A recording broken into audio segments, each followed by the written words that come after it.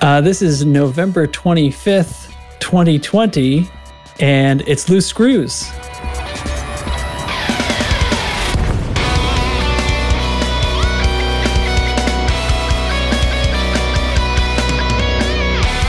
I'm Commander J Antrax, and welcome to Loose Screws, the loosest and screwiest podcast about Elite Dangerous in the entire Sol system. And this might be the loosest and screwiest episode we've ever done, so loosen your belts and screw in your turkeys, because we're recording a day early because of Thanksgiving, and everybody wanted the day off for actual Thanksgiving.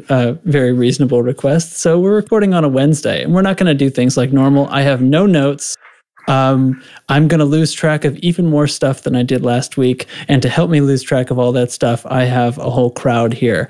First up, Commander Chig. Hello. Hi. I'm not sure what you said you wanted me to do to my turkey, but I'm going to avoid that entirely. And evening, everybody. It's Thanksgiving Eve, Thanksgiving, Thanksing. I don't know what we'll go with, but it's the night before Thanksgiving, and that's why we're recording tonight. And that's why we're going to be extra screwy because, all we do tonight is everybody gets this extra random day off. So some of us have started drinking. Oh, yeah. Also here, Commander Dubs. Welcome back. Yo, what up? He didn't say anything. Yeah. Sweet Cheeks. Sorry. I'm sorry. I forgot. I was supposed to address you as Sweet Cheeks tonight, and I totally forgot. I'm sorry. Right. Sweet He said Cheeks, he would never answer to anything. I'm not going to answer to any. Yeah, that's it. If you don't address me by that, I'm not answering. All right. Well, welcome, Sweet Cheeks. Also here, Nurgle. Welcome. Oh, it is going to be loose and screwy tonight. Very loose and very screwy. Alcohol may be involved. We're pretty sure. We're pretty sure at this point. And Lieutenant Commander Data, welcome back. Gobble, gobble. That was so enthusiastic. That's awesome. So here's the thing, guys. When you introduce, when you go around with the say highs, that's so that people who can't see your face or maybe aren't intimately familiar with your voice can know your voice and identify you for the rest of the conversation. So, but gobble gobble will do. That's going to be great. It's going to be just perfect. Good evening. So, like I said, we're going free form this time. Should we do a little? How's everybody been doing? Let's do it. Let's go around. We'll do a quick little. What's happened this past week? Chig, what's up?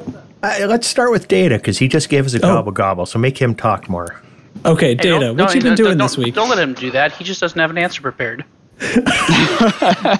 Well, he's earned it. The rest of you with your changing your names at the last minute, not even speaking English. I don't even know what to do with you. Wait a minute. Dubs didn't change his name. I gave him that name. That is Sir Sweet Cheeks. Sir Sweet Cheeks. Sir Sweet Cheeks. He's been knighted on top of it. Okay, does anybody want to tell me what they've been doing this week? Sure. Oh my God. I'll go. We'll give Data a chance up? to think about his answer. Something happened today that has not happened in a long time. My wife and I had one of those meetings in the kitchen where we said, well, I guess we're ordering a pizza. Wait. Is this I'm going to have to put an explicit tag on this podcast now? No, it was one of those times where we both looked at each other and said, well, I guess now we're ordering a pizza. So, did you break your kitchen? What did you drop or burn? No, but smoke detectors were involved. Oh dear. So someone gave my wife one of those little, all-in-one bundle baking things where they put all the ingredients in a pan and they wrap it all up and say, go and bake something. And she loves to bake anyway, so she's going to make this cranberry nut bread, which frankly sounds delicious. Mm-hmm. And mixes it all up, puts it in the oven, and somebody who put that little kit together measured wrong because about 15 minutes into cooking, it boiled right over out of the top of the pan, splashed all over the bottom of the oven, and started turning into charcoal.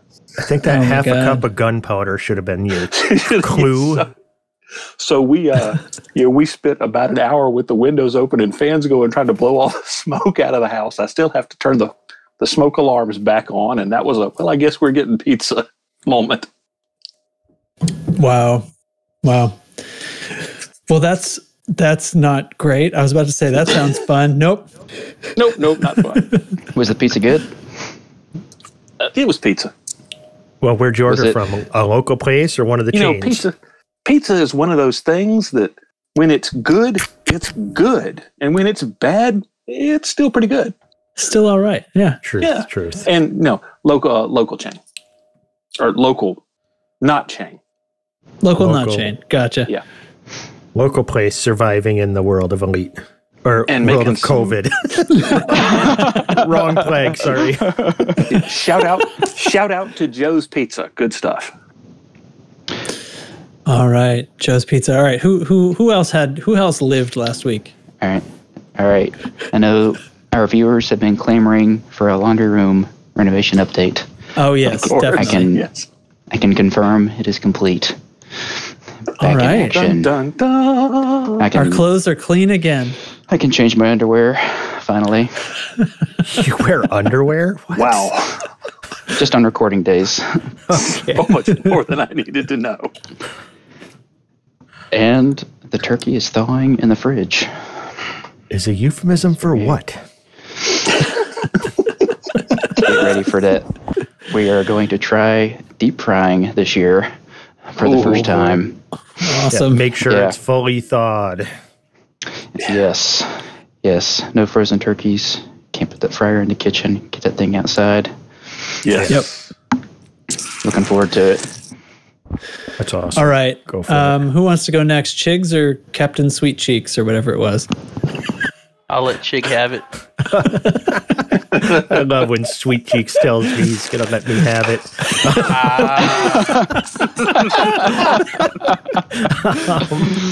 Good God.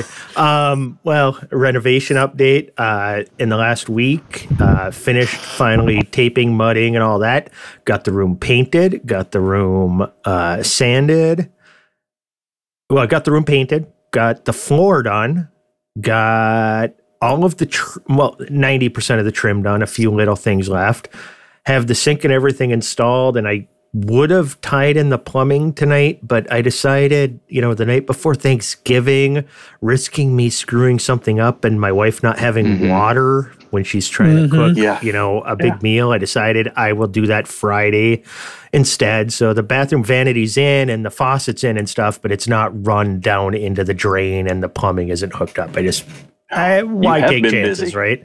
Yeah. So yeah, we're really close to done, which is really nice because it was a really, really ghetto bathroom. Now it's like this really, really nice bathroom. My wife is threatening to move in to that.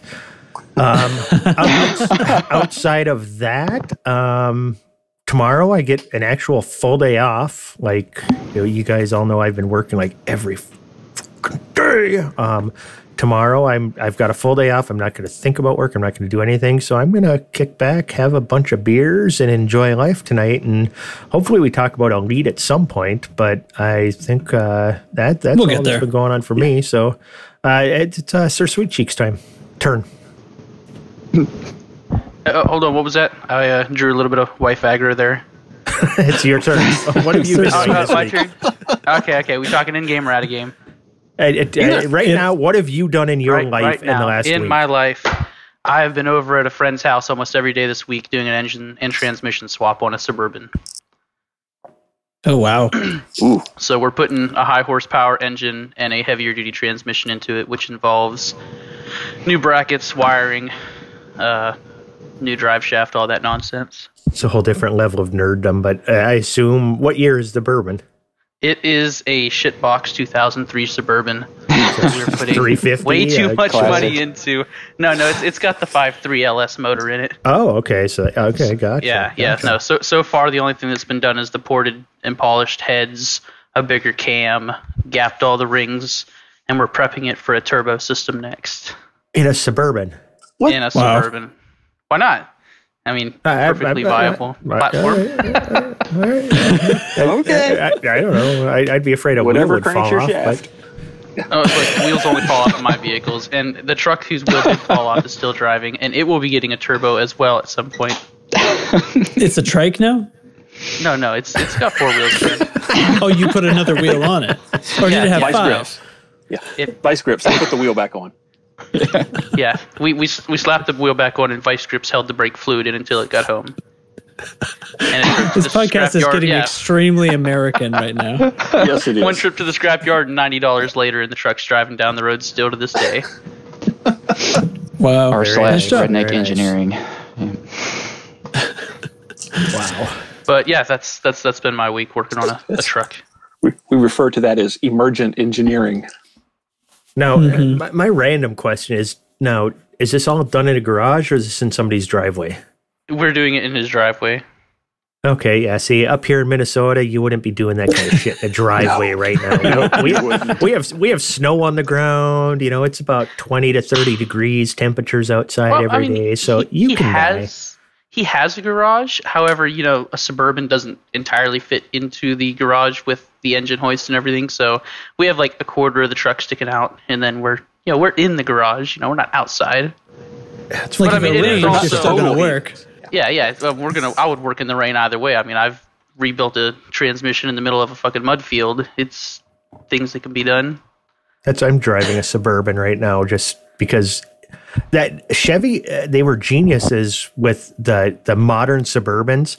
When you lay all the seats down, the back area is, I mean, to within millimeters, the perfect size to transport 4x8 sheets of plywood and sheetrock and everything else, just like it's a pickup truck. And the back hatch can close. You don't have to like be tying the hatch down. They've actually got it. It's amazing. It's like they're designed to haul stuff like that. It can't be an accident. They are designed. It's almost like it's the same size as a truck or something, but they just have a permanently affixed cap. Well, there is that, but honestly, the fact that they put so many luxuries into these things, I mean, you're talking, you know, a $65,000-$70,000 vehicle right now, and the leather interior, all of the random electronics they have in there to still keep them functional the way that they are impresses me, because they could have easily put a random, you know, indents on the side, anything, and just 1 inch on either side, you know, one extra cup holder, and you couldn't do that. But they've still kept them functional as a utility truck. So that's all I'm saying. This episode just of Loose don't Screws. Yeah, the people spending $70,000 for a brand new one are not putting plywood in the back of it. I was. Yeah. That's for people like us who buy them at like $1,000. I don't buy it. It's a company vehicle, so I cheat. Yeah. Loose Screws, the automotive podcast. Yeah. No, Chevy. We haven't talked about any other brand of vehicle right now. It's the oh my god, like a rock podcast. But enough of that. What's next on the agenda? We don't know. We don't have an agenda. What have you been doing, Trax? Cool. What have you been doing, Trax, this week? Okay. Well, we actually did some pre-Thanksgivings because we sort of compartmentalized and did little smaller units of people and stuff. So I've already had 2 Thanksgivings, but tomorrow we got a duck to roast. So I'll be roasting a duck for the first time, and hopefully that'll be fun. That's just for the Mrs. Trax and myself. Question. But I just want to cut you off. Do you stuff the duck? I wasn't planning on it. I've never cooked a duck before. I'm planning on just figuring out. This is how I do almost everything I do. I just kind of figure it out. Just cook it like a turkey and hope for the best. I think you gain a lot of life knowledge and sort of like that sort of like common sense wisdom and able to handle thingsness from simply trying to solve your own problems in the moment and just being free about that kind of thing. And at the end of it, hopefully we'll have delicious duck to eat. So that'll be fun. There's always Denny's. Not in Minnesota. Right. Well, I did do some things in game this week. We had we successfully, I should say, pretty successfully, ran a couple of these combat tutorial nights that I was talking about doing. It got a ton of interest, and there were lots of people there on both nights. I had help from any and all of you at some point, kind of backing me up and looking things up for me and checking my numbers on some stuff, but everybody seemed to really enjoy it. The feedback was humongous, and as awkward as I kind of felt at the time, sometimes just sort of monologuing my combat for a while. Everybody keeps giving me great feedback about it. So apparently it was a worthwhile endeavor. And there's been some feedback about where it can be rewatched. And the thing is, like, I could have, but I did not stream to Twitch and YouTube, so it is not available for replay. I did that very intentionally because I knew I did not prepare like a lesson plan or anything, and I knew I would be sort of searching for things and forgetting things and saying stuff out of order, and it would be very embarrassing for that replay to exist on the internet. But I guess now I'm needing to create a way to create something like that. So just so you know, all of you on the show right now, I'm planning on enlisting some of your help maybe at some point. But I think so. I'm starting to plan out how I might create something like that, and I was offered some video editing help too. So maybe we'll be able to put something together that's worthwhile. It was definitely it was good. The first night I was in there at the beginning, and it was kind of awkward at the beginning because not knowing how it started. I did. I just kind of jumped in and just kind of started forcing people to tell us their combat experience and stuff just to kind of get things rolling. And then I felt bad because I kind of bailed out a little bit early. Just family stuff going on. And then the second night I came in late, so I was very quiet because I didn't want to also just jump in and just start talking over you. But you were doing a heck of a job, and Data pulling up Coriolis, and so you were streaming the actual combat and stuff in game, and then Data helping you out with showing Coriolis and how these things piece together, and it was going really well. I was impressed with the way that it went and the amount of participation and just people showing up. So I think, yeah, definitely streaming it again. And the second night, you know, I think that the second night, what I was noticing is just becoming more concise with some of the little lesson things, and then reaching out for questions right away and going that way. The first night it was kind of, you know, seeing how it went and then learning how it goes. So I think the next time it'll go even better. Sure. And I mean, that's true. We could just do another live one and record it. That would be one kind of easy way to do it. I was sort of thinking that maybe it would be something that isn't live, but then gets that way we can sort of cut it and put it together. But maybe live would be a good way to sort of start and cut it down from there. Because we can just do that. YouTube would just capture everything, and then we can download from there and repost like an edited version. You did get an offer for help to edit from our good friend Professor Awan. Yes, mentioned that he would lend some assistance and stuff. So that's good, because otherwise it's iMovie, everybody. Exactly, but no, I mean, and I'm sure some of us in here have some video editing experience too, so we could put something together, but that requires us putting together some kind of script and lesson plan, and it, you know, I don't know, it just starts to sound like it'd be a lot of work that.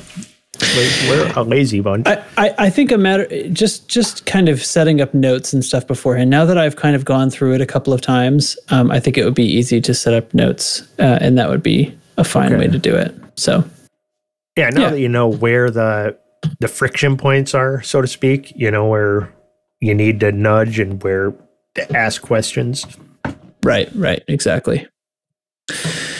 Okay, well, so that's what's been going on. Well, the other thing that I did was I prepared the ship that I intend to take out for the Distance Cruise 2 expedition, and that got me thinking, have we talked very much about the Distance Cruise expedition on the podcast yet? The Distance Cruise 2, I should say, coming up here in January. I don't remember if we I think we just mentioned it. In a Discord, we kind of mentioned it quickly. I think we probably mentioned it before the proper announcement was up, and then the announcement did go up. I'm gonna look right now in pinned messages and see if we have the newest one. It would be in the regular events channel.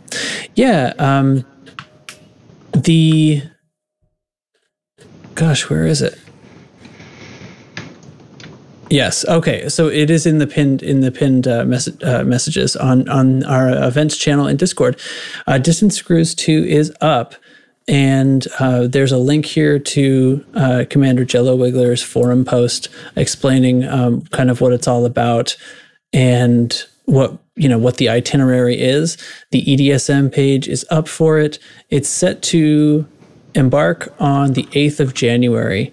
We will be traveling to Evelyn's Light, which is a named neutron star in honor of Junior Commander Wiggler, Evelyn. And from there, we will set out into the unknown to find things and to go wherever we want to go. It is unplanned at this point, and then the very end, the very last waypoint on the EDSM expedition is set like quite a while later. So there's nothing in between there. Basically, we set out on Jan 8. We arrive at Evelyn's Light on February 26th. And then after that, it's go wherever you want and make new discoveries. And back on May 15th in Loose Screw's home territory for the end of the expedition. And I think that's very fun and exciting. There's a lot of people already signed up, but I just happen to think that I don't know if we'd really given it a real firm mention on the show yet. Everybody's signed up, right? Oh yeah, everybody in here. I was the first one to sign up. Just saying. Oh, well, aren't you I'm a pretty special. little girl, sweet cheeks? So I decided I want to take a Cobra Mark III because I don't want to take the Anaconda out on an expedition again because it's rather dull ship to bring around. And I thought this classic elite ship. So I built an Anaconda. I built an Anaconda. I built a Cobra Mark III, and it's all assembled and everything. I have a laden jump range of just shy of 47 light years, and that's with shields and full complement of guns, fairly punishing guns, actually. AFMU, I've got, A-rated thrusters and distributor and a vehicle hangar and repair limpet and everything, and squeezed all that into this little ship. So you can do a lot with small ships. Yeah. So stay strapped and all. And I just took my Exploration Phantom that I love so much, and because of the wonderful new frameshift drive we all got, I decided to get out of the smaller thrusters and go with the big thrusters on it. And once I put the big thrusters on it, then I decided to make it a combat ship. So I'm going to be, figure out an exploration ship come January. Every ship should be a combat ship. Yeah, I went and put that that double engineered FSD onto my Phantom. So basically swapped a fully engineered long range FSD with Mass Manager on it, the Mass Manager special effect, swapped that for the double engineered, which doesn't have a special effect on it currently, and it gained 3 light years just right there. And so now I'm going to take it out and add Mass Manager, and I ought to gain another 5% or 4% or something out of that. So it's I was very up to cool. almost unlaid, and like maximum jump range was almost 75 on it when I had, my full exploration build on it. So it's like, holy crap. And then I'm like, well, I like having the big jump range, but I always hated having the smaller thrusters. So once I did that FSD and then put on, 6A dirty drives on it, then I was jumping almost the same as I was before, which was, 65-ish max. So I'm perfectly happy with that. I may go exploring with that jump range, but having the ability to boost almost 600 instead of, 480 or whatever it was before. Right. Oh, that's the other thing about this Cobra too. It's extremely fast and boosts like 630 or something like that with all this load on it. I'm very impressed. It's sort of cool to fly this old classic kind of thing. What are you guys taking at Dubs? I can't call you by your name. What are you bringing? Sir Commander Queen Sweet Cheeks or Sir whatever it is. Queen? It's Queen now? Ooh, Yes, yeah, now it you is. guys are just adding things to Princess it. All right, Sweet Cheeks? I didn't agree to this much, but I'll go Princess with Butter it. Cheeks? So I'm probably still just going to take the same Anaconda I took last time, but I'm Gross. debating using the Diamondback. I don't know. The Diamondback Explorer is nice. I threw my double engineered FSD onto it, and I got 65 light year jump range, fully kitted out, with hull reinforcement and full weapons and everything. Hull reinforcement. I mean, it's only it's a size 2 hull reinforcement, G5, all the way. But it's there. It's probably one of the stronger Diamondback Explorers that has a 60 light year jump range. My God. What about you, Data?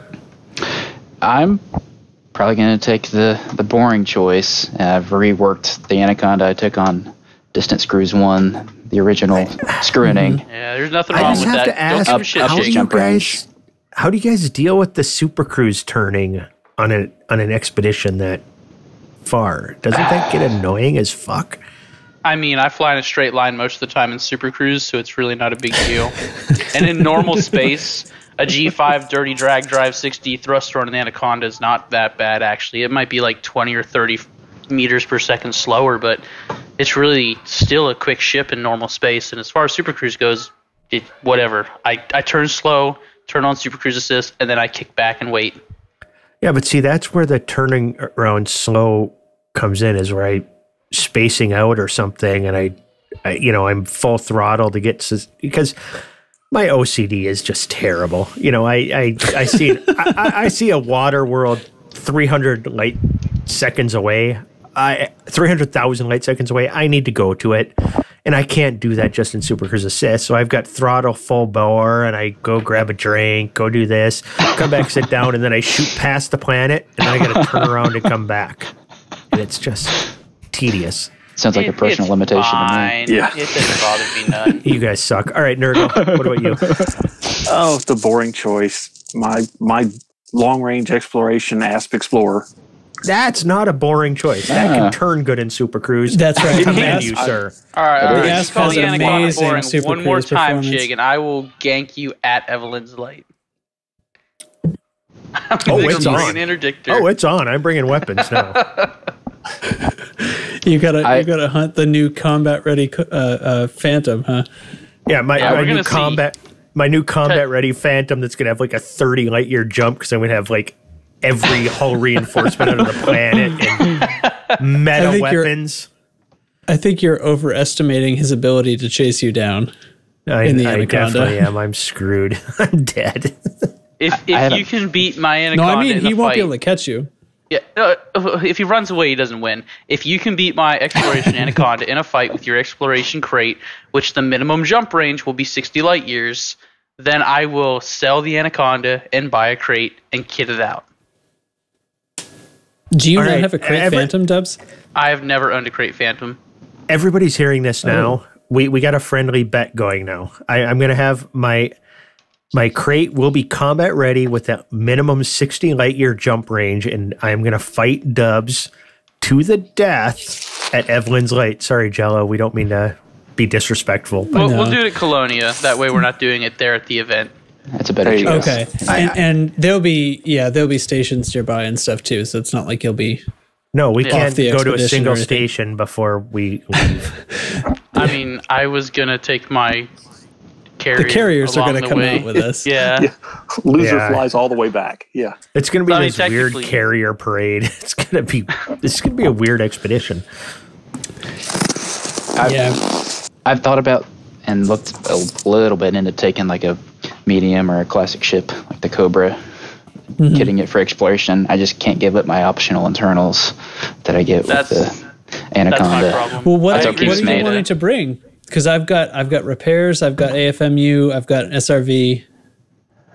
Yeah, That's what I so was wondering. My last trip, I didn't feel like I was missing anything, and I really felt like I almost brought too much, even in a Phantom. yeah, maybe I wouldn't miss it. I think I've got also some more Olympic controllers in there. I think I've got a repair, a fuel transfer, Olympics. Sure. A couple things come to mind, I'm but not. with I'm a one-man carriers, rescue like- ship. Yeah, Yeah, with carriers, that changes things.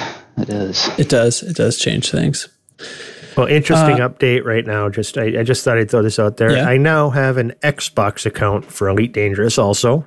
My daughter just Ooh. bought one. It came to $9.78. That's interesting. Ooh. So I don't know if that's some kind of sale or what's going on, but for under $10, I now have an Xbox account. That's Congratulations. I have a £6 second account. and 50 pence. Yeah, but I've always half considered getting a console account just so I can see both sides of the story. Like Hate, started on Xbox and came to PC. Now I can go sit my ass on the couch and play some Elite Dangerous. I'm looking forward to giving that a go. Don't some of the FDev community managers play on console as well? Those guys, I know, right? In their leisure time. Yeah. Okay. Well, let's squeeze in a little bit more of Elite talk. I'll tell you what. Let's go ahead and talk about what's going on with the faction right now before we get into kind of the main thing here. What do you say? Sure. Incoming priority message. Squadron briefing.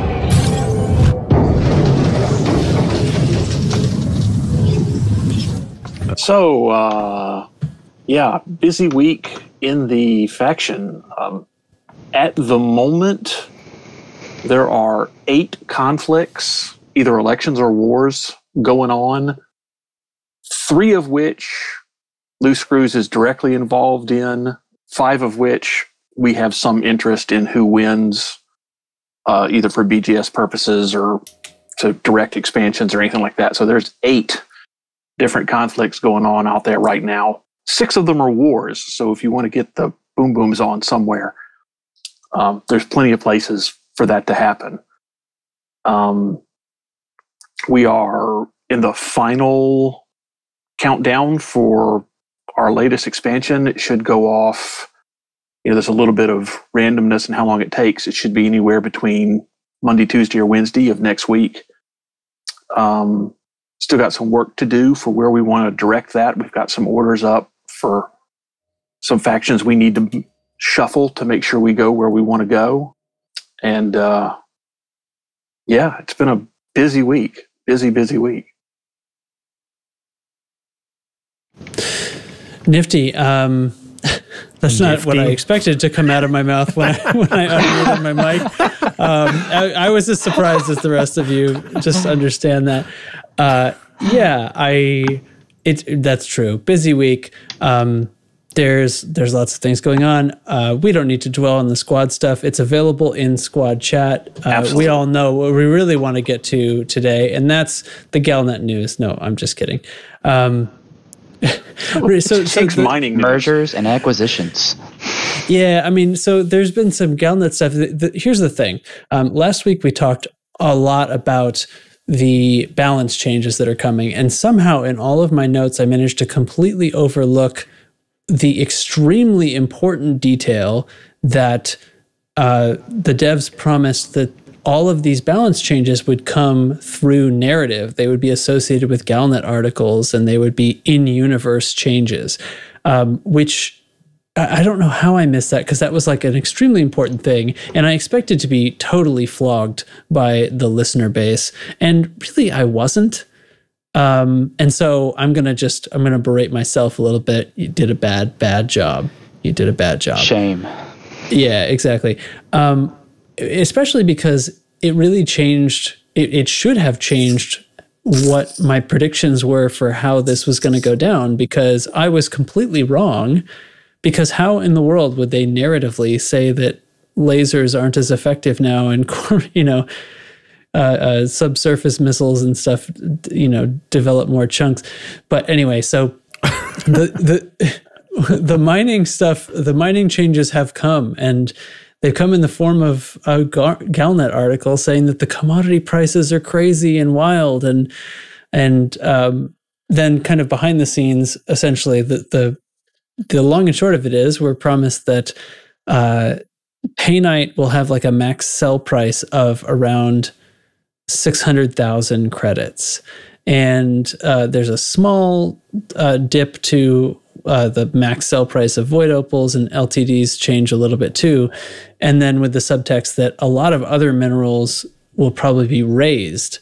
And so essentially we have this market, and I pulled up the EDDB commodities page, that everything's kind of switching places.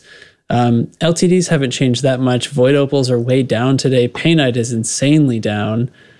And then things like alexandrite is way up, and graniditorite, however you say that, that's gone up sometimes, so it's high right now.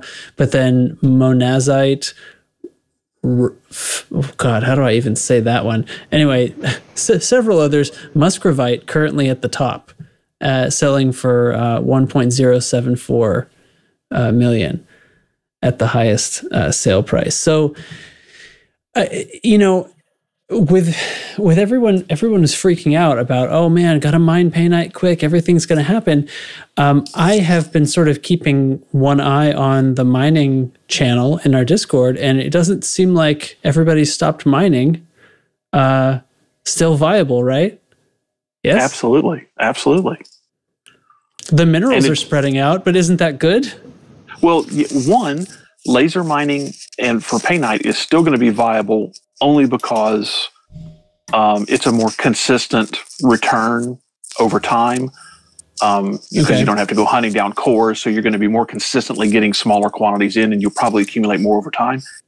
And because platinum and osmium, O-S-I-U-M, osmium, however we pronounce that. Osmium. Because both of those are now in the 300 range and are found in the same locations as painite, it's actually viable to take some things off your ignore list, which means even more of the asteroids you run across have a mineable material in them.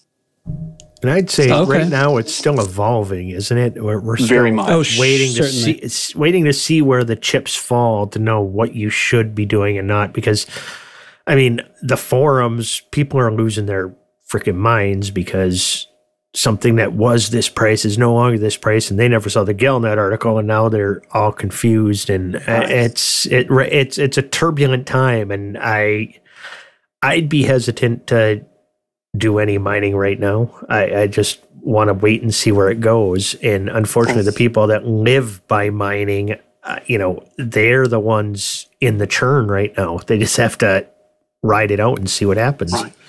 And one of the speculations that's going on right now, and I don't know how anybody would ever test this to prove it, is that part of the change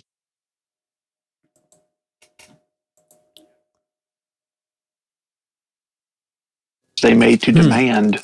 So if a lot of painite gets sold everywhere, you would test that. So you'll end up with, like, across the whole galaxy, if everybody gets onto painite for a second, something else will leap up to replace it. And yeah, but well, I mean, you're talking about painite, platinum, osmium. Those three are in the 300. Osmium's down at 269,000 right now. But like up from that, I mean, everything up from that is worth at least double. And everything up from that is ore. Triple. Well, they're not all. Alexandrite, it can be found out. Well, serendipite, alexandrite. Yeah, I guess those are cores. Is monazite a core? I don't know. I thought some of these weren't cores. What it's going to do is that it's going to even further favor carrier owners. Because if you have a fleet carrier, you can just stash all that stuff and wait for the market volatility to swing in your favor. If it is wild, that might be good for, as far as from the perspective of like everybody's in the one system doing the one thing, right? Oh, yes. Right. I'm a fan of the fact that it does allow for that variety, though. And the higher scaled player is going to make more, the rich get richer. But, the people that really know how to play the system and you're watching it and you're monitoring it, instead of, 3 or 4 things is all that anybody does. Now it Queen really Sugar spreads Britches. it out. And I like that. What do you think, Dubs? Well, Sweet cheeks. Sugar britches. That's even better. I like that. I'd say it benefited me pretty well because I just kind of, when I go mining, I just hoard everything on my fleet carrier anyways. I never really go and sell it immediately. So when I heard about all this nonsense, I went ahead and just sold all the painite I had on the carrier, which I actually had mined none of personally. I just set all my... I'm not sure how much there was. It wasn't 6,000. It was like maybe 800 tons. But I haven't actually gone mining myself in a long time. I just set my buy prices to like 300,000 below the max market value, and people just sold their stuff to me. And I just went and offloaded it all. I probably profited like 500 million actual credits. Yeah. But I also didn't put in any work. I just sold it. More complex of a market than I thought it was going to be based on how it was talked about on the FDev live stream and the forum post. Have you benefited or been frustrated by it? I haven't been... No, neither, I would say. I haven't tried to go mining since I've sort of had the same mindset as you. Just sort of wait and see what happens.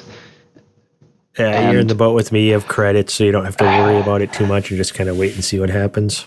Yeah, I've always waited.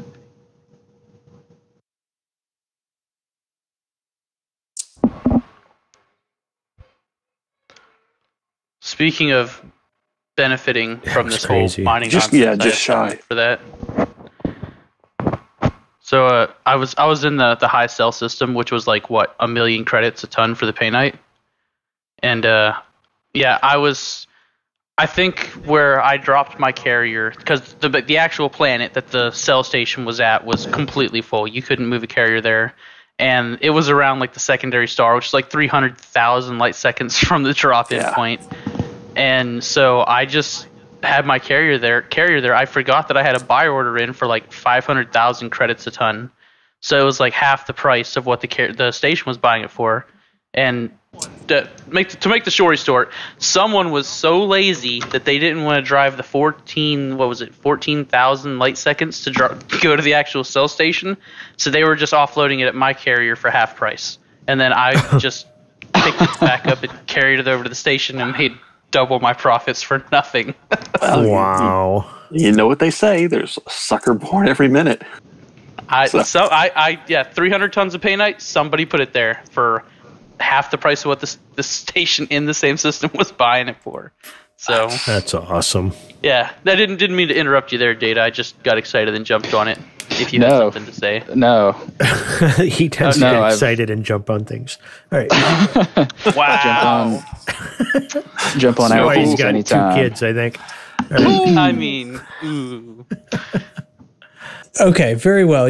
So we're done. We're done with mining. The only other thing that's going on in Galnet is this business about Core Dynamics' bid to purchase Lakon Spaceways.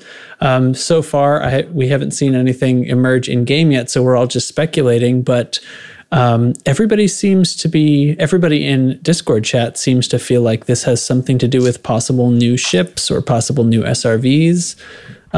Thoughts, feelings, emotions, and wishes, everyone? I hope so. My personal thoughts about it, I don't know. Not a huge fan. That's a great thought. not a huge fan that an independent ship manufacturer is being gobbled up by a superpower aligned.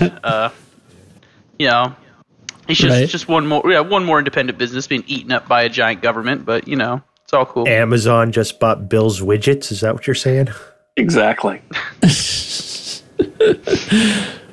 Yeah, I don't know. If they want to add ships, they can add new ships. It remains to be seen. Line. Yeah, I'm a complete mercenary. If I get new ships out of it, I'm good. I feel the same way as that. So let's see. The thing we were really going to do with this episode of the show, it's Thanksgiving here in the States, so we thought let's do listener questions, and Nerd will put out the call for listener questions, and we got some. So Actually, we got one for. So I'm gonna read it. I'm gonna throw them to you guys, and it's gonna be great. This is gonna be outstanding or terrible. We'll see. They were great. First question. Maybe terrible responses. Yeah. The first question comes from somebody called Neargal, I guess, whoever that is. Explain the weapon hull size damage penalty and how I should account for this in ship design. So tell me, did this come from when we were doing combat tutorial night? Actually, you explained that really well on the second night. I had entered that question in before the second night because I know that is something that I have heard asked frequently. And while I might understand it, I know there's a lot of people in the squadron who are listening who don't even know it exists. Mm-hmm, mm-hmm. Right. Okay. Well, so this isn't like an opinion thing, so I guess I'll just answer it. The weapon damage penalty against hull is to do with the size of the hardpoint versus the size of the ship you're firing on. So small hardpoints suffer a penalty against medium and large ships, so they do 100% of their damage to small ship hulls, but only 66% to medium ship hulls and only 33% to large ship hulls. And likewise for the size 2 hardpoints, they do full damage to small and medium ships, but suffer a 33% damage penalty to large ships. And then, of course, the size 3 and size 4 hardpoints have no penalty. The word is that this does not happen for railguns. And I think people say it doesn't happen for cannons, but that would disagree with the presumption or guess that Dubs and I both had, that it has to do with armor piercing. The size 2 cannon has a 50 for armor piercing. I think all the railguns end up having 100, which made us think that it was to do with the armor piercing value. So I think there is a hidden metric there that is like reducing the effectiveness of smaller weapons against larger hulls. But how do you account for this in ship design that's why I recommend people put their kinetic damage on the largest hardpoints on their ship and save the thermal damage like lasers for the smaller hardpoints, because those are shooting primarily at the shields of enemy ships where there is no damage penalty for being a small hardpoint. So you can be more effective. Plus, that will free up energy on your ship because the kinetic weapons tend to be less energy intensive and less heat producing most of the time. So you can get away with fewer pips to weapons in your distributor and be faster, be tougher with your shields. All of these things come into account. So that's a good way to optimize ship builds. Any other comments? You must have practiced that, because that's almost exactly the way you explained it Tuesday night. I must have read it a couple of times, yeah. You must have read it a couple of times, yes. Okay. Let's see. So another question, which thermal vent beams are more effective in realistic combat usage? Overpowered for higher heat transfer, or efficient for lower heat generation?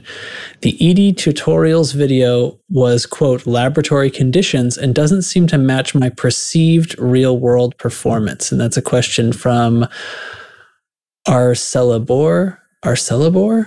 Cool name. Yeah, I think I said that right. We'll see. Kick it over. Who wants to jump in?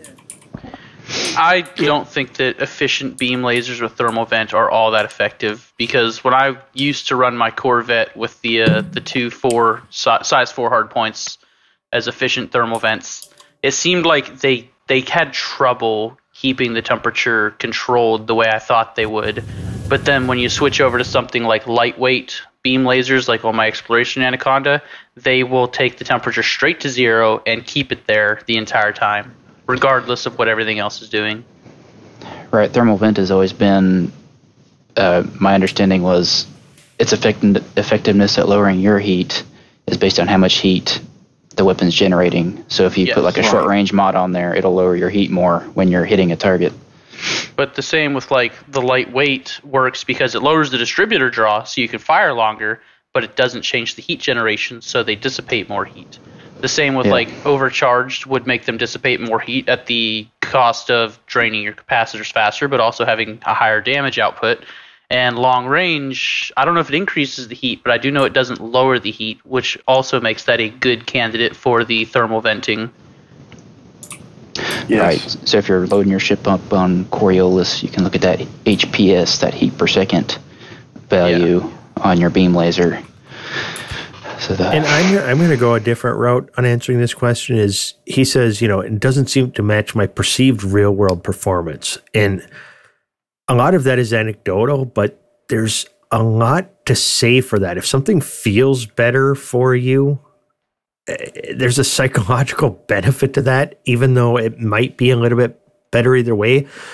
And one may be straight up mathematically better, but if the way you fly your ship gets you on target better with this or doing something here, you need to go with where it works for you. And that's the beauty of this game sometimes. There is not always this is the right answer, because the way you fly has a lot to do with how you can optimize, get the most benefit from some of these. So, there's that too. If you feel that the other way is weaker, get away from it and do with what you feel is doing better. And if you're having more success, go that route. That's just my take.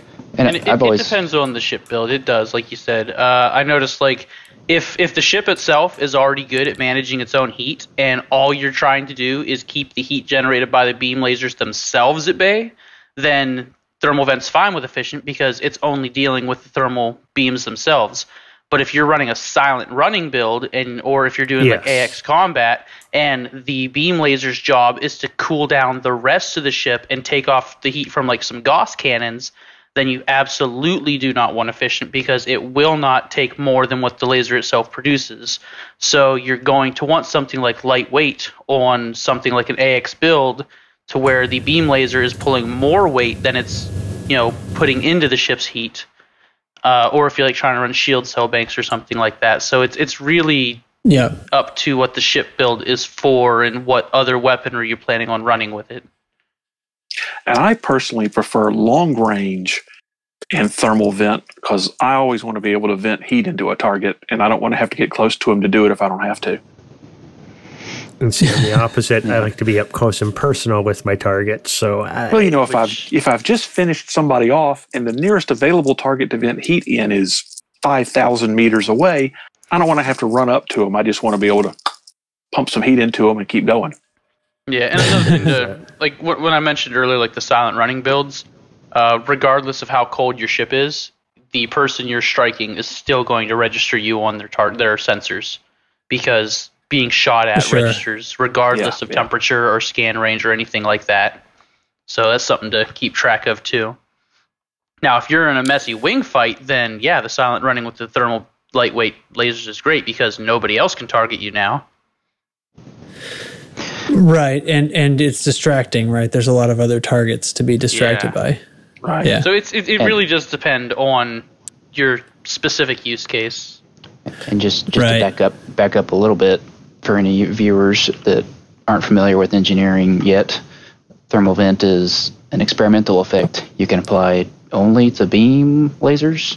I'm pretty sure you can't. Yeah, it's only on beams. And it pretty much, when you're hitting a target, it acts like a heat sink and drops your heat down some amount of your ship.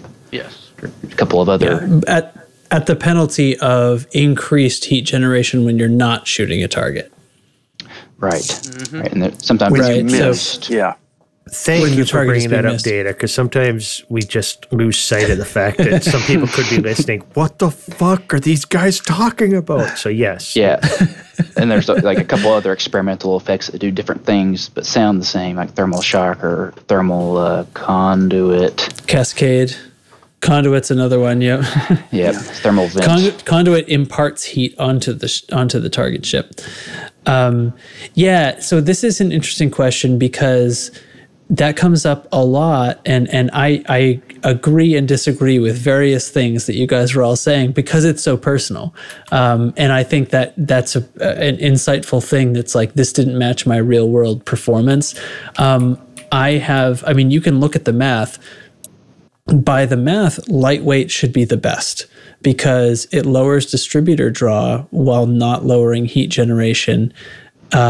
therefore your weapon creates the most heat per energy that it's drawing. And so you can drain the most heat for the longest time. However, it also matters how the weapon is going to work. And long range means you can strike targets from a hell of a lot farther away. And the damage fall off matters too. To a certain extent, how effective a weapon is. All that said, I still end up liking it best on efficient. Just the way I fly, like I get on top of them, and I don't fire the lasers when I'm farther away because I know they're not going to be effective. But when I am up close, they're very powerful and they don't generate much heat. And I've still ice over my cockpit all the time. It doesn't work very well in the Corvette, and I ended up switching that thing to multi-cannons, but. In other ships, it has been really effective. I think the real lesson there is optimize your ship for the way you fly, not necessarily what the math says is the best thing. Yeah. Yeah. And ultimately, like that, I guess, so the thing you actually need to know in order to make that choice or in order to inform that choice is that it vents heat from your ship at the rate that the weapon would draw heat normally. That's the right way, right? I believe, yes. And also, another thing to remember is heat is not nearly as threatening as you might think it is. Your cockpit might be flashing and warning you, but it's really not that bad. You'll survive. Yeah. A couple of % damage on your modules. Well, actually, that's the other thing is when, I say by the math, lightweight might be the best, but lightweight lowers the integrity of the beam laser. And if you are tending to miss your targets a lot, that means you're generating extra heat on your ship, and that lightweight beam laser with lowered integrity is going to break. So that's true. If you're overheating that bad, I mean, that's a lot of heat. One thing, when you first start or this you're game, in combat with a lightweight module, then it could be taking damage. Anyway, it could happen. But oftentimes new players aren't doing a lot of that stuff, and you need to learn that when you first start flying and you're like fuel scooping and you're freaking smoking and steaming, and you're starting to panic, and you're at like 65% heat, it's not a panic situation. It sure feels like it, but it really isn't. You need to learn to embrace a little bit of heat, pretend you're Norwegian and you're getting a little bit of sauna action because literally it does. When I finally learned to just kind of not ignore heat, but not panic about it is when I got into Thargoid combat and, Gauss cannons start heating you up so much. And then, you're smoking 90% of the time and you're just, and then you have to, you have to get your heat up to, what do you have to get it up to burn off caustic? 240? 300? 200? 180 is what I get mine to. And it only takes a couple seconds.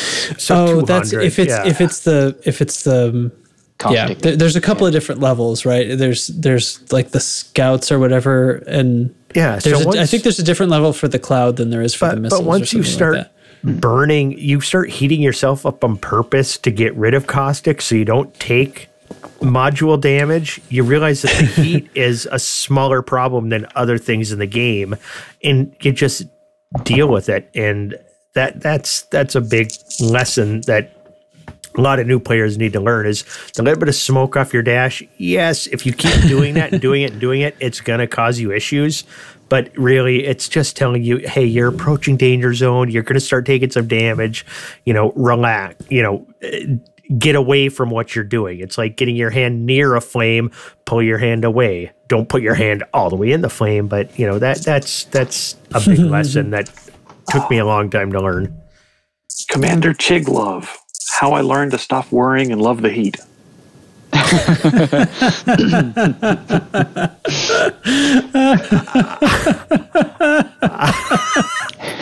like it. Fabulous. That might be the one right there. Another t-shirt slogan we need. As long as he doesn't talking about his precious bodily fluids later, we're fine. My bodily fluids are precious? What? What are we talking about? All right. Next question. So one more question here from the Squadron Zone Commander Diva Looter. If you could outfit, say, a Corvette for optimal PvP/PvE combat, what weapons go in which slots and what engineering? I just want to say this Bonus is an awesome question. Stone Cold, Steve Austin, or The Rock? All right. First, should we do the second part first? Or We should do the second part first, for sure. Second part first. I just want to know what Steve Austin is cooking. That's all I've got. The Rock has definitely had more staying power. Yeah, As it's got to be The Rock for me. It's got to be The Rock. I think Steve Austin has a podcast. Pretty sure. I'm a few years out of the wrestling scene. Woo! So the guys who know that are gonna roast us. They're here. gonna be all over you. Yeah. I have been. I never paid attention to wrestling, but I will watch any movie that The Rock is in. That guy's fantastic. Yeah. I call him Mr. Johnson out of respect. He is so funny. He's such a better actor than he lets on. For real. Absolutely. Yeah. Definitely. Good guy. Now, good guy. For Devoluter's actual question, the first thing we need to say is if you're outfitting a Corvette for PvP, you're probably doing it wrong. Oh, Not necessarily. explain. Hold up. It can be done. The Corvette is not entirely. I see used lots for of PvP Corvettes. Yeah. I just want to say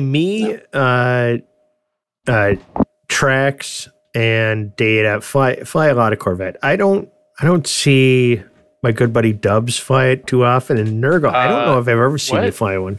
I don't even own He one. flies his Corvette. My Corvette lives in combat zones, and I use it to pirate She looked quite a bit, 18. too. Yeah, see, Data even knows the name. He knows my Corvette. Okay, well, that's what I'm saying is we all have different Corvettes, and we use a lot of different strategies and stuff. And like, I'll start. My Corvette right now is. Well, hold on. Actually, does anybody have intentionally a PvP build, or do they feel like their build is PvP compatible? Mine purposely got tweaked so that I wouldn't get fucked up in PvP. It's not specifically for PvP, but when I'm flying it, I'm hoping I get pulled. Okay. Yeah, mine so go is ahead, capable. then. Yeah, mine is capable, but not specifically tuned. I think we're all going to land in the same place then. Okay.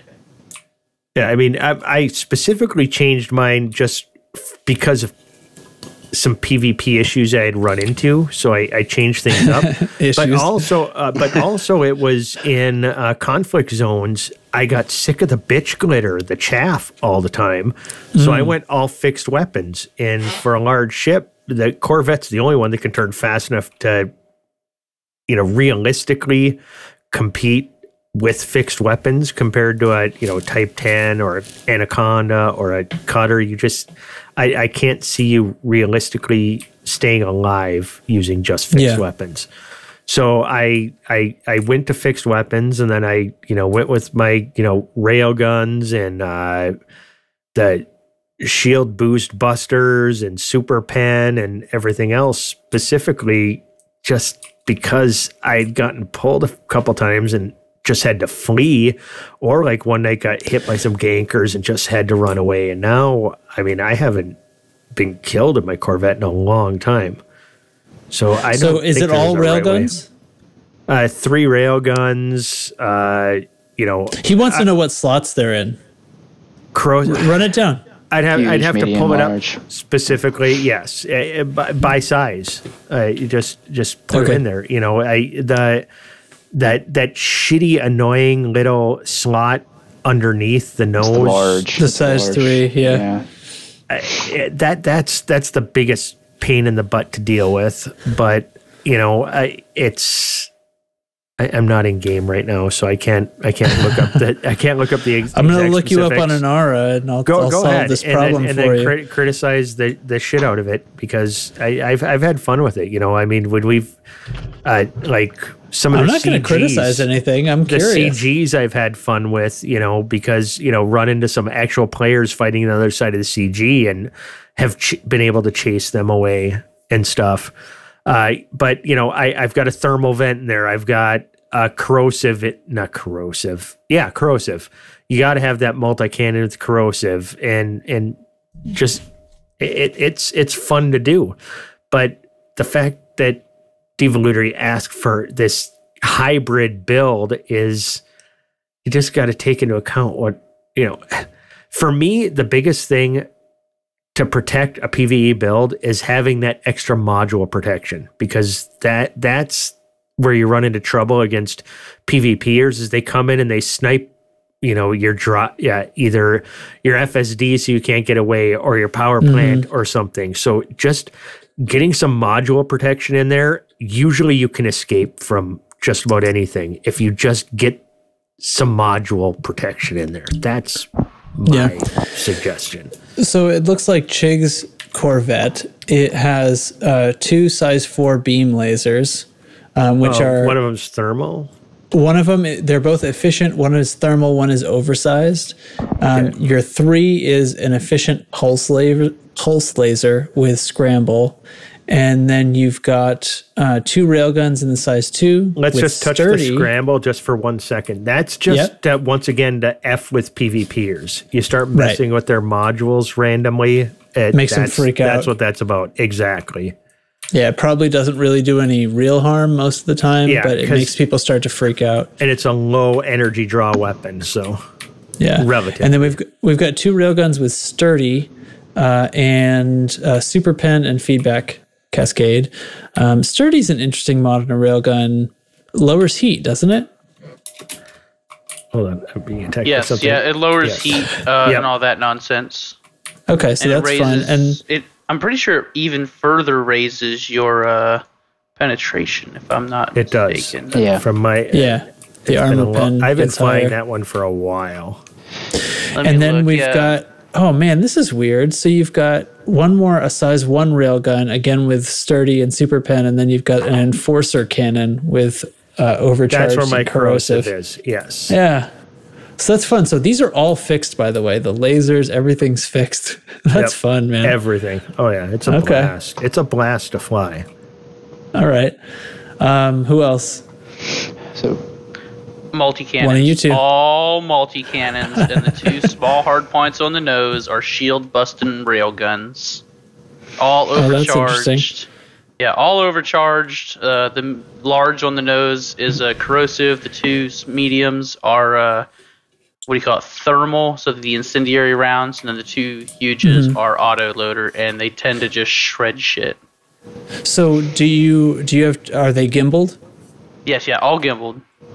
And so what do you have trouble with chaff, or you just wait them out and out damage them in between? On targets. I wait them out, and I attempt to fucking nose boop while they're chaffing. I'll ram them. Go for the ram. What about you, Data? Yeah, I've got the 2 huge multi-cannons with the overcharged autoloader. You can fire those things all day on the size 4 autoloaders. That weird size 3 on the bottom. I got a long-range beam laser with a thermal vent on it. I got that instead of a heat sink, so I could put all them shield boosters on the utility slots. And I got 2 multi-cannons on the size 1 small slots on the nose. That's where I've got the corrosive and the emissive experimental effects. That emissive helps targets show up even if they're trying to run cool.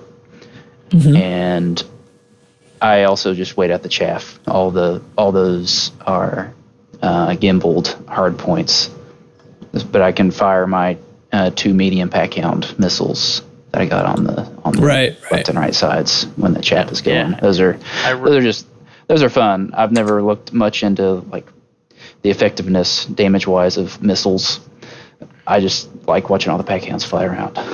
So in my experience, 2 sets of pack hounds with the high capacity and the overload munitions is closely equivalent to 2 huge beam lasers when it comes to shield stripping capabilities.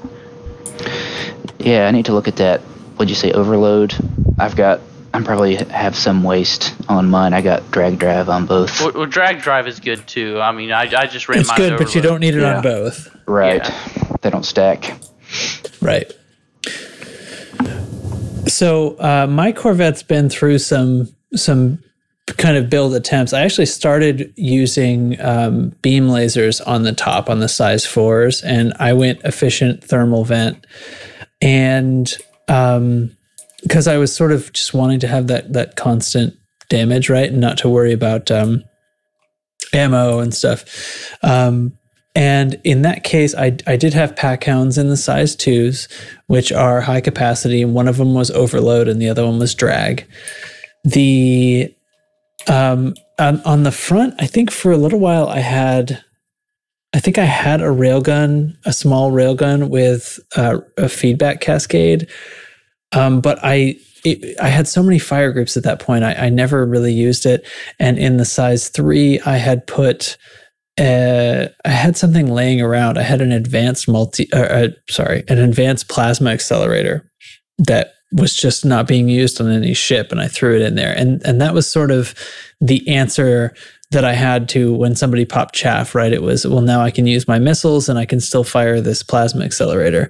And yeah, I could put up some damage that way, but it was sort of irritating just how many different fire groups I had. I don't really dig that, having to rotate through them all the time.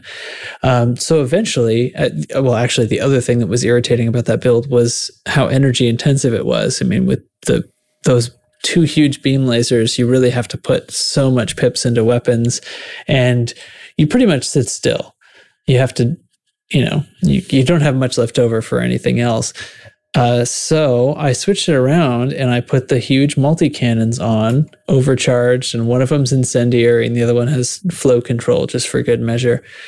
And I switched the front, so they're actually both multi-cannons, just like Data's. The corrosive and emissive, because emissive probably does help getting a lock with the missiles sometimes.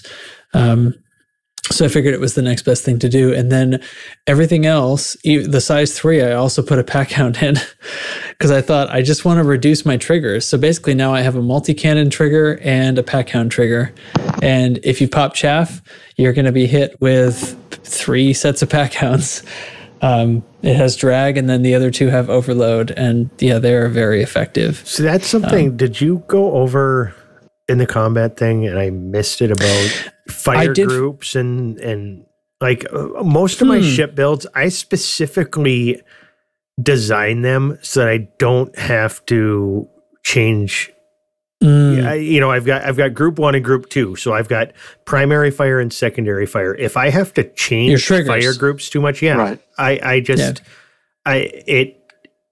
think it just takes away from what you're doing. If you've got some specialty thing you're doing, you're going to lose efficiency in your ability to, murder things. I tend to agree. I find it really irritating when I have to switch fire groups, so I try like crazy to get them all into 2 different triggers. Where I've allowed exceptions have been in cases where what we're switching to is the long-range railguns, and specifically long-range in that case because I really want to be using them from far away. So when I'm switching to canceling shield cell banks, that's fine. My Mamba is like that. Essentially, everything's on one fire group, but then I think it's okay for the Mamba because I'm always coming in fast and then zipping far away again. And when I'm far away, I have plenty of time to rotate the fire group over and, shoot at the cell banks with my railguns for a while as I'm coming back in. And I think my crate is the same way. Okay. I have my sort of close range weapons. Actually, the crate is interesting because I have a fixed thermal vent beam laser with long range and the long-range railguns. So they're all good up to 6 kilometers. And then I have plasma accelerators in the other 2 size 3 slots. So I sort of have close-range mode and far-range mode. But the beam laser's in both fire groups. So the beam laser is always able to shoot, drain heat. It works with the railguns because it's just like them. It's good out to 6K. And then when I come in close, I can hit them, drain some heat off with that, and then blast with the plasma accelerators. So this, sort of alternating, but those are in the same fire group. So I'm really just switching whether the plasma accelerators or the railguns are turned on. The beam laser's always there. So that makes it a lot less confusing. So it sounds like long range or short range is your primary. That's the setup for that. Yeah. Okay. Yeah. And the Mamba too, actually, because the other ones are it's plasma and frags, and then I switched to the 2 small railguns. Okay. Interesting. Not that was the question that we were asked, but what do you, now Dubs is like the resident combat specialist. What do you think on that? So, I mean, are you juggling fire groups? I'm in the middle of fighting an elite gunship that just pulled my DBX while I was that's not my problem. mats. I didn't ask for your life story. What is your... Well, you're not going to lose, right? Just to answer the question. Yeah, just answer the question. So what's the gist of the question I need to answer? Fire groups. Do you try to get your weapons fewer to the tie better. tied to primary, secondary, and maybe juggle a second? Well, I'll juggle the second one, but 3 or more fire groups, that's exploration ships only. Ones with like utility stuff. Yeah, that's like a combat ship should have no more 3 maximum at absolute most. Yeah, primary, secondary, shift, and then your primary again. Yeah. Yeah. But I'm kicking this gunship's ass, by the way, in my 65 Lightyear DBX. I don't know. It sounded like you were scared, so I'm just going to go in. Sorry, yeah, it sounded like you didn't even want to chat with us. You were so worried. Well, I wasn't paying attention because I was, in the middle of this fight. That's right. He was ignoring us. To fight when nasty NPC. Well, the elite... Some of the elite ones aren't fucking around. Yeah, yeah. Mm-hmm. Okay. I've heard of that. So, listen, guys, there was one more question that I think was actually aimed at the show, and that is from Commander NL Hate. Is Data cool? Absolutely not. Chig? What? Data who? Nurgle? Sure, why not? Oh, that's cool. That's very nice of you. I think Data didn't answer. Personally, I think Data is extremely important. Without Data, all we have is hearsay. Yeah. No, Data's cool. He's a badass. Even though he's not answering right now. More than 50% of life is just showing up. That's what I do.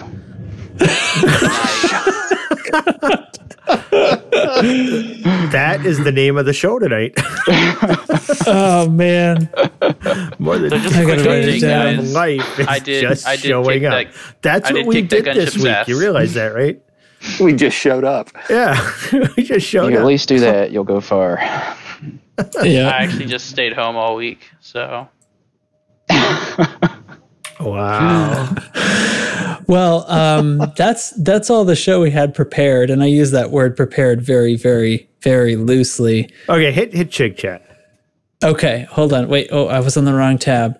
We're doing it. What are we doing? This one. It's Chig Chat. Yeah, that's a fact. It's Chig Chat. Where the cheese at? Awesome. Great That's my shit. favorite one, Absolutely by the way. Amazing. Ty, we miss you. We know you're still listening. Yeah. Be it that way. Hope you're having a good Thanksgiving, man. Yes, absolutely. And that's all I'm doing for Chig Chat is I want you guys to come and tell me what you're thankful for.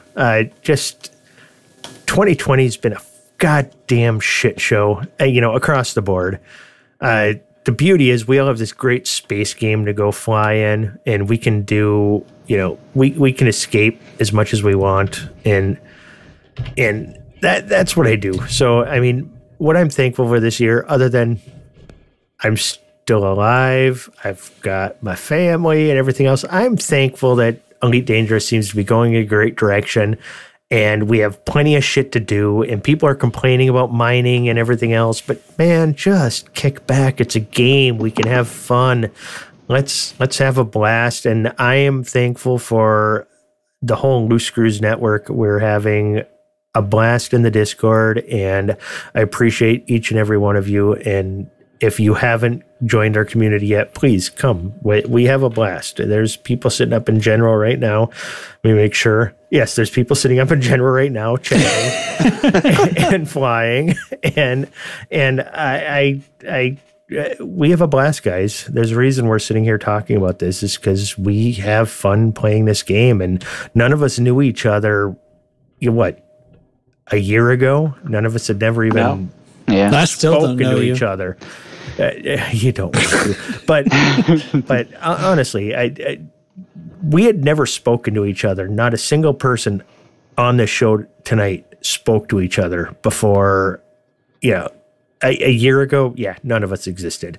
So the one good thing for 2020 is I've made a great new group of friends, and I'm having a blast playing a game, flying my spaceship, and hanging out with these goddamn people. But it's a great year. So thank you all. I don't know. Come tell me what you're thankful for. I don't care if it's sappy. I'm fine with that because I just need happy talk. So that's all I've got. Well said. Thank you. That's about all we've got. Unless anybody wants to holler, and does anybody have anything nasty to say about NL Hate before we go? Yeah. Yeah, I screw do. that guy. Yeah, son of a bitch. He's terrible. Unload. Never seen The Princess Bride. Is that still true? Yeah, wait, It's we need to still put that true. out there. That guy has All never right. seen The Princess Bride, everybody. That's Inconceivable. Neither have I. Shame him. What? Oh Whoa, my God. whoa. Okay. I'm going to have to end this podcast before there's a legitimate fight. That was Yeah, so they have to have terrible. a We're not movie going to Good do night, cheese. everybody. Happy There's no we're Thanksgiving. canceled. It's done. It's over. Dubs took away cheese for Thanksgiving. What? Wow. There's going to have to No be more a movie leftovers. Dare you even say such a thing? Because I'm hurt that you have not seen The Princess Bride. Do you really not have a cheese? No, I've got a cheese. Of course I've got a cheese. Oh, But He's just I didn't not know going what to say it cheese? because we didn't see the movie. I'm Anyway, mad. NLH showing up at the very last moment. How you doing? Are you okay? Are you still alive? Have you eaten a bird or something? No, real life stuff. Had to get my roommates Yeah. to work. Hey, no worries, man. We talked about a lot of stuff, and it was good or bad. I don't know. It was Let's good. do it all let the again, real listeners quick. listen. Judge. Let the listeners listen. God, that was We'll let the genius. listeners listen. All right, Chig, cheese us out. All right. This week, extra sharp cheddar cheese because cheese is good. Now, wait. Let me just say. Haven't you extra used sharp cheddar cheese. before? No, I've used. I told you, and I used Monterey Jack before, and then I cheated and went pepper jack last week. So now All right. we're starting to retread. I'm gonna have a new cheese. I'm gonna have a lot of new cheeses because remember, I've got this whole Advent calendar that's a cheese every day in December up until Christmas. Right. It's killing me because it's in my fridge and I want to eat it, but I can't because it's not the 1st of December yet. So let's ignore my pain for the moment. And extra sharp cheddar cheese. Now, a lot of people wonder, cheddar cheese, sharp cheddar cheese, extra sharp cheddar cheese, blah, blah, blah. The biggest difference between the cheddar cheeses is how long they're aged. The longer they're aged, the more moisture comes out of them and they become sharper with age. I want a cheddar so sharp I can shave with it. That's my dream in life. It's But a stronger flavor. A stronger flavor. you get a very stronger flavor. Yeah. And the reason I went with extra sharp cheddar cheese for tonight is when I was a kid, it's like I only got the sharp cheddar cheese at Thanksgiving, the meat and cheese tray at Thanksgiving. And it's like, and I had an uncle tell me that no, you can only get sharp cheddar cheese on the holidays. That's why we have it every Thanksgiving. And I believed that till I was like, in my teens. I thought that was true. So It's a holiday cheese. it was a holiday cheese, and it was my favorite because I only got it on the holidays. Then I realized I could walk into any grocery store and buy it when I got older, and I'm like, that son of a bitch, and I haven't spoken to him since. So the cheese is extra sharp cheddar cheese. Stay cheesy, everybody. Thanks a lot. Thanks to Commander Chig, Commander Dubs, Commander, Lieutenant Commander Data, Commander Nurgle, Commander NL Hate right there at the very end. I'm Commander Jantrax. This is Loose Screws, the loosest and screwiest podcast in the Sol system, saying have a happy Thanksgiving. We're thankful for all of you, and please stay safe. Keep it loose and screwy. That's going to do it. Gobble. Gobble. Gobble, gobble.